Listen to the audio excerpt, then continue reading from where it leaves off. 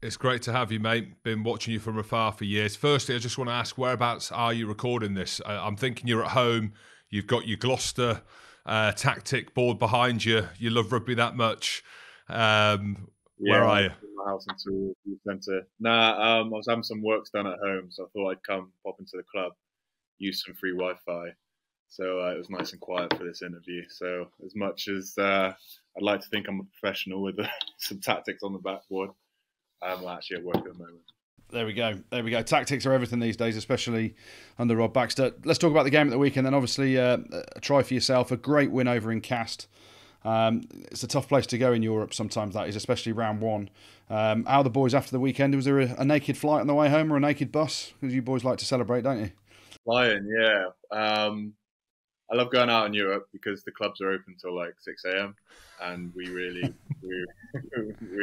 let them dry. It was an awesome occasion. I think we just came off the back of some quite tough losses. We had the kind of injection of our internationals back.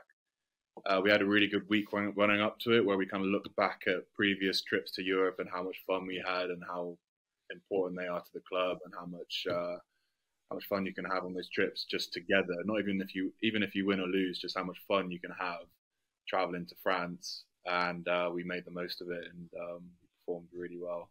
And yeah, lost some clothes and some dignity on the partying afterwards, but that was part of it. Ollie, it seems like a wicked club to be at, right? Loads of energy, loads of lads that have come through the system there, a sprinkle of stardust, and then some South Africans just to add a little bit of physicality and weight to what you've already got. What's the lay of the land at Exeter at the minute? How are things? I know it feels like there's a little bit of a transition phase that you're in at the minute. Some of the players that are moving on and players that are leaving, but the fact that Rob Baxter and the other coaches have carried on is a good thing. But what's the lay of the land at the club? What's it like at the minute?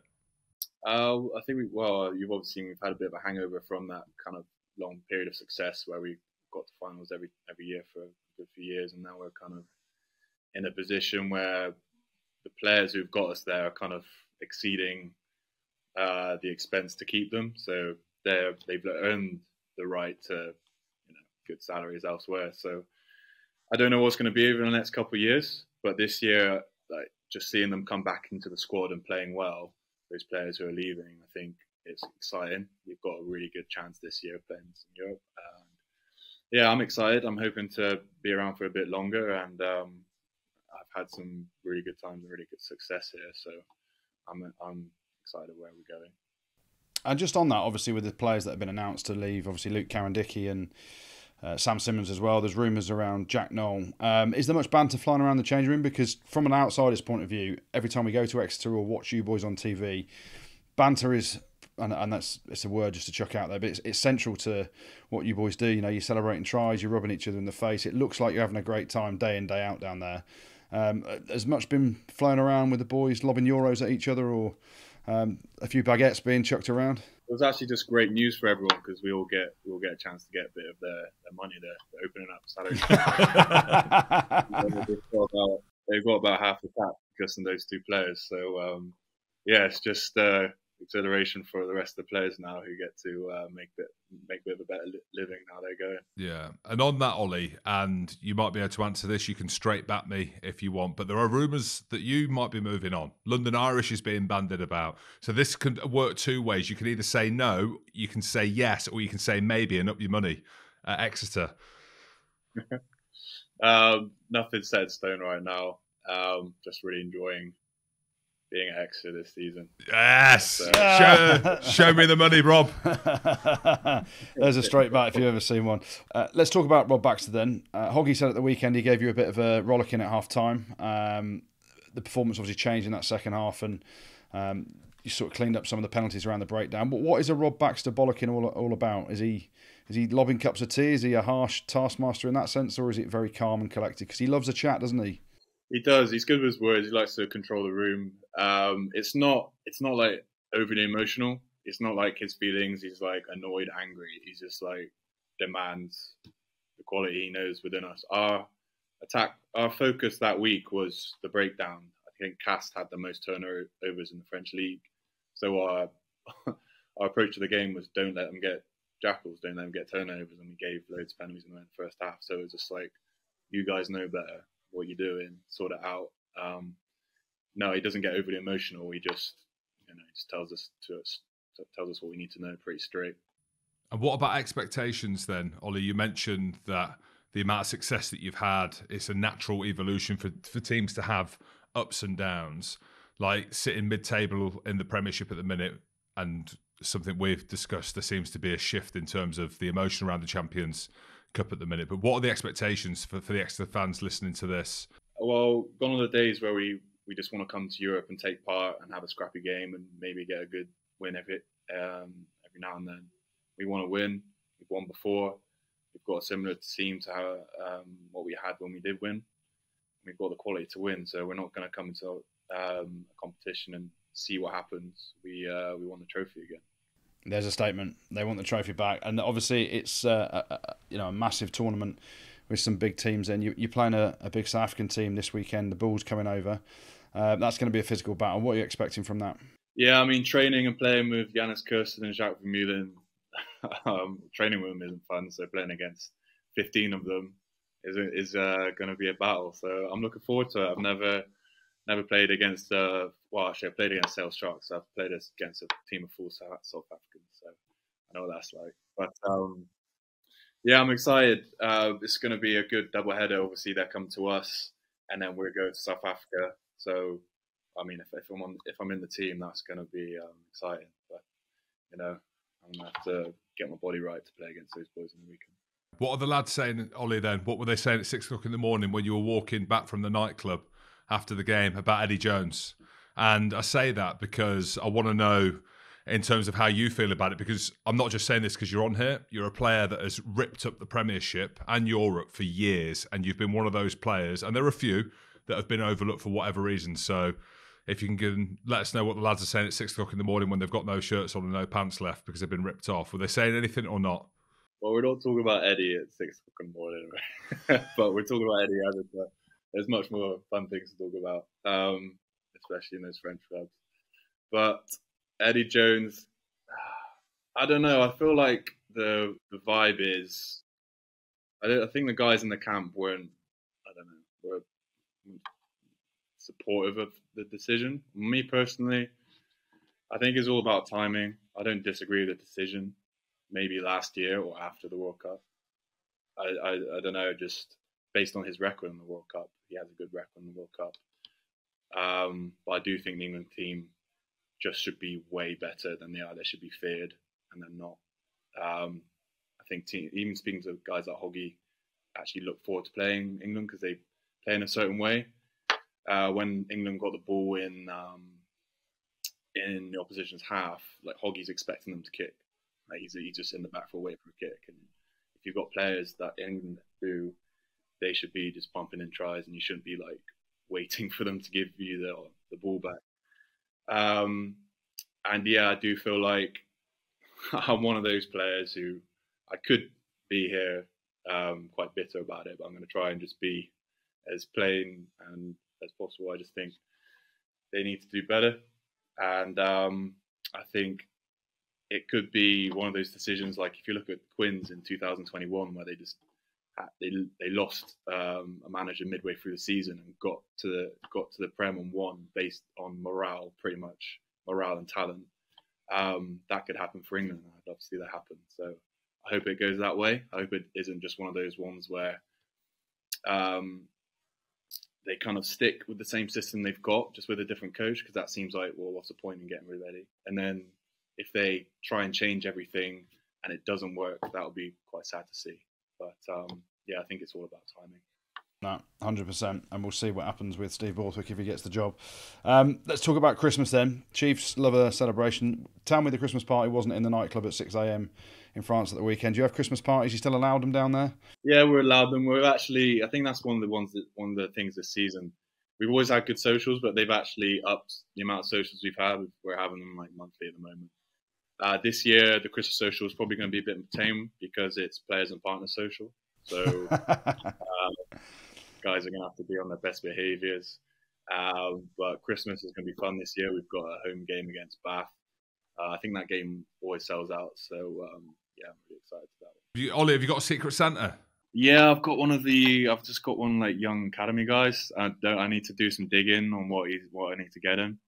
I might just there's been some pretty weird gifts over the year. I might just get him something completely random. Like what? Hit us with something. I mean, what generally gets bought? What kind of presents get bought for Secret Santa? Because we're, as the Rugby Pod, we're buying Secret Santa at the minute. So can you give us some ideas of what we could buy one another? Because a lot of the time you look for them long, big, rubbery things. Yeah, that's the go-to. Ian Wynn gets one of those every year. Yes. We've had hamsters, fish, a turkey, A live turkey, a live turkey. Oh God! Yeah, I don't think anything topped that. So I think we've been barred from getting live animals this year. So I might go back to getting a long rubbery thing for myself, and then get for myself. Oh, nice. Just going back to the Champions Cup, is it a bit? There's a lot of talk about salary cap, especially in the Premiership at the moment. Is there a feeling that the kind of Premiership clubs are a little bit, I don't know, disadvantaged because of the cap that some of those French teams are allowed to spend and, you know, put a superstar lineup and get players from all over the world into their team? Yeah, I think it's very hard for English teams. We play a lot of rugby in out of Europe, so the Premiership's very difficult league to play in. And yeah, I don't know. It's hard to get around the fact that they can have more quality players in the squad compared to what we are, just based on salary, I think. But I don't know. I guess if you can use it in the right way, use it as a chip on your shoulder, I think you can do well. And English teams have done pretty well in Europe, so we are closing the gap. Does it feel different this year, Ollie? And I say that because of this first round, and you look at the stadiums, some of them are half full, some of them aren't even half full. We don't know whether that's because of the football or cost of living or whatever. What about as a player who's in the middle of it? Does it feel different to years gone by? I don't know. I think it was because of the football. We played during the game, so I can't really say. I'll probably wait a few more games to see how it pans out. But saying that, at Chiefs we haven't sold as many tickets at the ground as we usually have in years past. Like I remember pre-COVID there were sellouts most weeks, bar a couple Premiership games which weren't like the big sellers. But this year's season I don't think we've had a sellout. We've got a new stand which hasn't been filled, so I think it has been affected. But let's see if the Christmas games usually have some excitement and a lot of people coming to watch, so let's see how they go after that. And just going back to the football, you mentioned it then, you played during the game. How were the French afterwards? Because obviously we lost to France. You're out in a nightclub. Were they giving you big licks or were they quite humble? I can't imagine the French being very humble about it, to be honest. Nah, I mean went out in Castres is like a very rugby town, so, and I don't think they couldn't really brag too much because we were just like, well, it's all you. So we had that leveler, so it wasn't too bad. It was tough in the game because I could see they had like lots of at the Castres Stadium. We've got lots of boxes, lots of hospitality boxes. I can't see the football in the back of the boxes, and I was trying to try not to watch the game midway through the game, and but they have lots of like beating drums. I love that about the French teams. They have these bands that come to all the home games, and during the game, I don't know, it wouldn't be anything to celebrate during the game, but then the band would just be going off or something. So I was pretty sure that like France were winning. I could tell because we were beating Castres pretty well, but the crowd were kind of going off about something, so I could kind of tell something was going on. Ollie, do you have an opinion about the growth of the game? Because we're talking about football there loosely, and it's massive. It's absolutely huge all out throughout the world. Rugby's in a bit of a weird spot at the minute. As a guy that's carving up, scoring tries for fun, the glitz and the glamour of the great game that we love, do you have an opinion on the direction of the game, the growth of the game, what us should be doing? Yeah, I look at the other football. I look at American football because that's the sport I watch most outside of rugby, and that is just so profitable. and the way they do it is so entertaining. What I love about American football is they have all their games on a Sunday, and it's like an event. It's like the whole country gets involved, and I don't know, it'd be a good way of having that with rugby. I can imagine like having all the games on a Sunday, and it'd just be part of like you have your Sunday roast, then you watch your team play, and that's one way of doing it. I know that NFL, they're ran as franchises. I'm not too business savvy, but I just think just the way we've lost 2 clubs this year, I don't think that would have happened in the NFL. Like the NFL would have, like, as an umbrella, would have looked after the teams and made sure everyone was profitable, and not just, let the things happen with Wasps and Worcester go down. So I look at other sports and they just get it so right. It's such an entertainment. I've been to games, the halftime shows, the kind of I love it when you boo a kicker. Like, I just want the vibe at a game to just be up there with the American footballs, the basketballs. Yeah, definitely. Now, what you mentioned just then about losing Wasps and Worcester, 2 clubs that have obviously gone to the wall. What's it like as a player when that kind of happens? Obviously, at Exeter, there's the chat around the hotel being sold and some land, etc., to keep the club going. Obviously, Tony Rose come in and done that. But from a player's perspective, are the whispers in the changing rooms about the finances and what's happened with the other 2 clubs? Well, I think we all know Exeter's pretty sound financially, and they did iron out any rumours, any issues. Rob came and spoke to us and was like, "Look, you're fine, guys," because obviously if you get any like sniff that we're going to go down as well, it could be really bad. I think it was just pretty gutting seeing those teams go. We had a bit of a rivalry with Wasps. We had them in the final a couple of times, quarterfinal of the European Cup. It was pretty gutting to see them go. And then from an individual point of view, there's players who are negotiating contracts, and you have like 150 players, good quality players, coming to the market, and the salary cap's gone down. It's not a good layout. So it's pretty brutal from just like a rugby fan, a member of the sport, and it's pretty brutal from a point of view where you've got to make a living and make sure your finances are right. So it's I can't really. There's not much positive things to say about it, is there? No, it's tough. It is tough, and that's the thing with players. I think people forget that the market's now flooded, and obviously the salary cap's going down, so it is tougher on the players. And ultimately, you want everyone to be in a position to be able to have a great career, but also be successful and bank as much as you can, because it's a short career, isn't it? Yeah. It's also good to talk about it as well, like the fact that, Ollie, you're playing at what's perceived as one of the most successful clubs, a club that is a profitable club in terms of, I say profitable in terms of you've got no money problems, so profitable is probably the wrong word at the minute. And it is quite negative. It is a little bit doom and gloom in rugby at the minute. And I think if we shy away from that, then we're not telling the truth. Like, we talk about it on here every week, the state of the game and the growth of the game and all these things that need to happen that don't seem to be happening.